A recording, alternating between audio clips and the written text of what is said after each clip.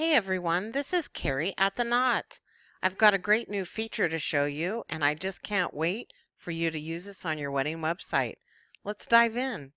Everyone's been asking us to make sure we have an RSVP tab across the top of your website, and it's finally here. I'm very excited.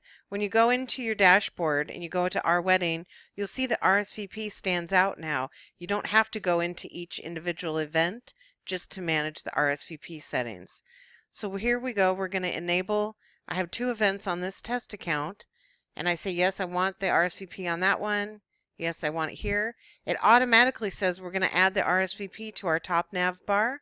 You can take that off if you'd rather keep it in with the events only. Let's see how it looks.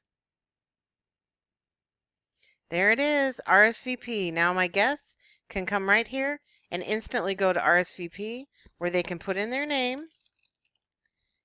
They can accept. If I have meal options, they can choose, and then they can add for another member or guest that they're bringing with them. If you have any questions, let our team know. Enjoy your RSVP button. Bye, everybody.